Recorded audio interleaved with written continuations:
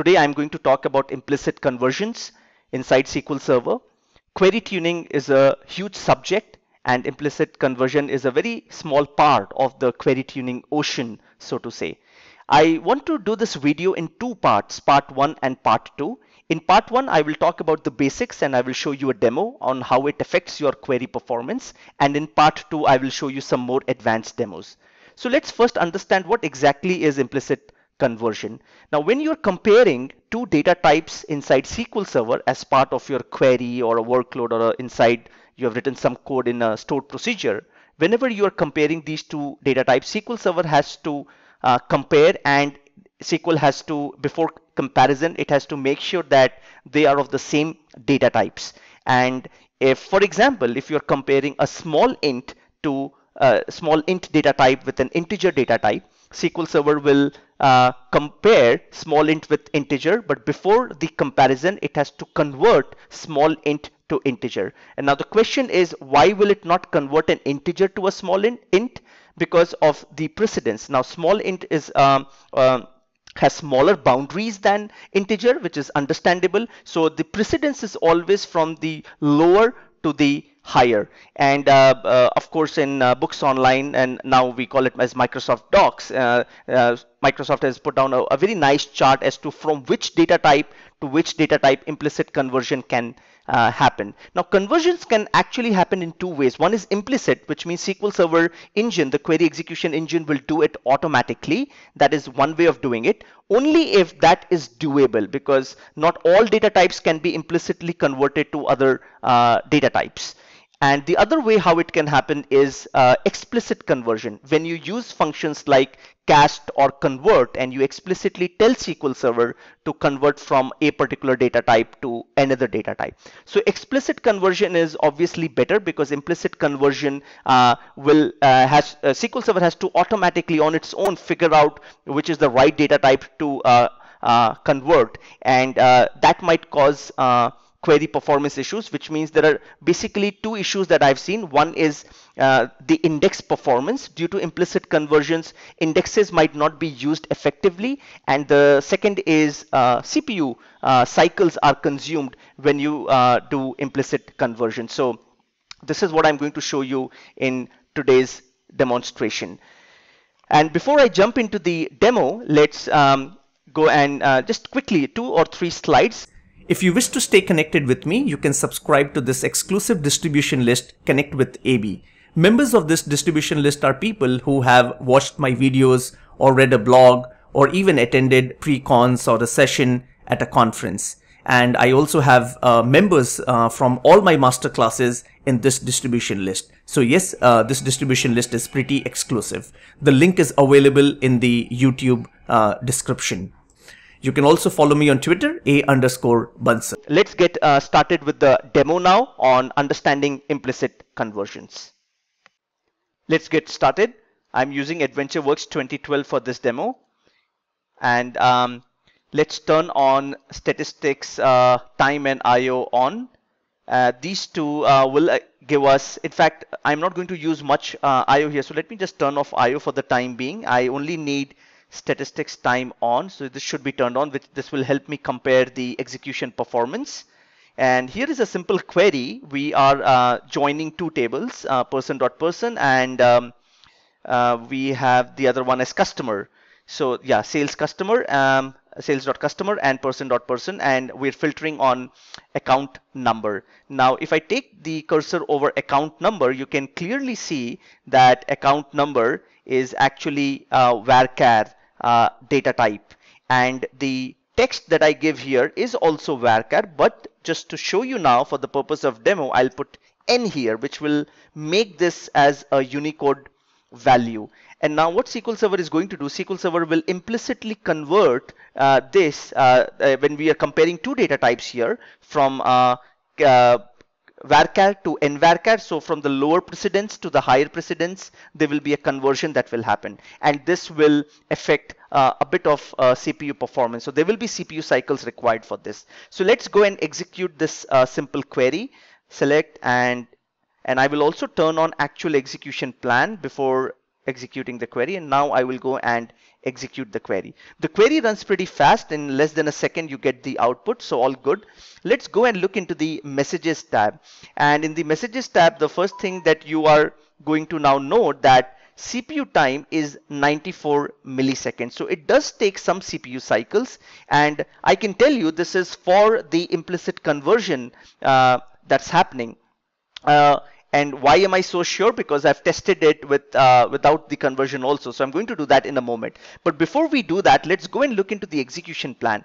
In the execution plan, your first attention will go on the select operator there. The select operator has this symbol, the exclamation mark there, which means it's a warning. And of course, whether you are a developer or a DBA, you have to first go and look into the warnings to see what is SQL Server trying to tell you. And when you go and look into the warnings, it's pretty evident there. The warning says, let me go and quickly highlight this as type conversion expression, convert implicit, and so on and so forth. And this may affect seek plan in query plan choice. So as I mentioned before, there are two things that can happen. Due to implicit conversion, it might affect the choices of index. So whether you're seeking, it may not seek and it may scan. So index performance is an issue. And the second issue is CPU cycles, which I just showed you that it takes extra CPU cycles for this implicit conversion to happen. So this is bad for performance. So what should you be doing? You should be doing explicit conversion, that is one, and the other is fixing these conversion issues. So here the fix is very simple. We do have a habit of working with Unicode data all the time, so we really don't see that might be a legacy database is still working on varchar. So let's go and just quickly remove this n prefix from here. Then we are comparing varchar to varchar, and there is going to be no conversion. And now when I execute this, let's go and look into the performance. You get the output, and when I see the messages tab here, and it's all 0 milliseconds, right? And this is what you want to see, which is really negligible CPU cycles have been used for this operation, and even in the execution plan, there is no warning. So implicit conversion has not happened, and this is good for performance. Now, we are saving about 90 milliseconds here. So you might wonder, I mean, is it really that big a deal by trying to fix every millisecond and trying to score a point with every millisecond? I think it's a big deal. The reason being, I'm running this single query in isolation right now. And think about 100 users hitting your SQL Server and trying to run such workloads with implicit conversions. And if you add all of that up, you can probably calculate the amount of CPU cycles you will save. So your mathematics here could be that hundreds of users hitting SQL Server and running such workloads a dozen times, and you can see the mathematics. And in order to prove that to you, I can do a very simple test here. I can actually just run this one, and I can just, let's say, go 200 times. Let's do this. And the same query is going to run 200 times, and we're going to see how much time it takes. And first we'll see how much time it takes with implicit conversion, and then we will see how much time it takes without implicit conversion. And let's go, and I'm going to turn off the actual execution plan because it takes some time to even generate the plan every time. And I'm going to convert the results. I'm going to get the results in a text, not in grid format, because rendering on grid also takes time.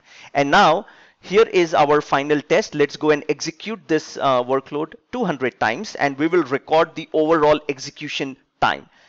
Boom. And it's running now, and while it's running, keep watching here about the amount of milliseconds it's taking. Sometimes 70, sometimes 100, sometimes slightly more than 150, and sometimes it even touches 200 milliseconds. That's what it takes. And we are running this workload 200 times. This is just kind of a very basic simulation that I'm doing. You want to do more advanced simulation, you can use RML utilities. And with RML, there is a utility called ostress. Using that, you can even simulate 100 users running this workload 100 times. And that will be even better in terms of real-time performance comparison. So we run this for 200 times, and the execution is now done. And I don't need to really show you that. You can see 147 milliseconds, then 140 milliseconds, and so on and so forth, right? That is the time being taken for the implicit conversion. And now when you look at the time, the overall execution time, this has taken about 37 seconds to complete. Now, we go and fix the query. We don't want implicit conversion, so I'll just press backspace there and run this 200 times, and now I have fixed the query. So note your numbers. In the first execution, it took 37 seconds, and now we execute it without implicit conversion. And let's see how much time it takes. And you will be surprised, it should finish in less than 10 seconds. That's what I'm expecting. Yes, it does. And it finishes off in 7 seconds, and that's pretty amazing. So now look at the amount of time you have saved in terms of performance and of course CPU cycles. That is pretty evident. If you just simply multiply 200 by an average of, let's say, 100, you have saved that much time. And here you can clearly see you have saved more than 30 seconds in performance. So something like a workload that took about 37 seconds overall as a batch now takes only 7 seconds. And if you scroll on the time there, it's all 0 milliseconds everywhere, and this is really what you wanted to see. So implicit conversion is definitely not good for your SQL Server, and there are many different ways on how you can actually fix this. Going and looking into the execution plan, even trying to find it out from the plan cache, and you can actually shred the plans in XML and actually search on the string convert implicit. You can find it that way. You can also use extended events, and I don't remember very clearly, but there is an event which is plan effect implicit or plan effect conversion, something like that. There is an event, and you can even filter on that event, and that event can trap all such workloads. So yeah, there are many different ways on how you can identify and then go ahead and fix it. So let's call this as part 1, and maybe I will record another demo where I will try to show you the extended events and let's say explicit conversion, and maybe even trying to shred and the plan cache in XML and trying to figure out all the plans that have implicit conversion inside them. So I'll try to show you these 3 things as part of a second demo. Hope this was useful and there is something new learning there. Hope the demo was useful and you have learned something new. Here are a few bullet points about me. In short, I have been working with SQL Server since 7.0. It has been more than 20 years and I still love working with the product. There is a URL there, sqlmaestros.com/Amit-Bansal. Click on that and you can read and learn more about who I am and what my work is. And you can see a few pictures from our last year's conferences. More than 1,000 people join Data Platform Summit each year from more than 20 countries. Microsoft product experts from Redmond, India, China, Israel, Dublin, MVPs from more than 16 countries, and industry veterans. They deliver more than 100 breakout sessions, open talks, and chalk talks at this conference. We have exclusive learning formats like even roundtables and hands-on labs. And if you're serious about Microsoft Data Platform and SQL Server and the complete Azure stack, this is a signature event that you should not miss. You can visit dps10.com to learn more about this conference, which has been promoted even by media and online websites as one of the largest community-driven learning events of Asia. Well, then thank you very much for your time for watching this video. I hope to meet you again soon in another video.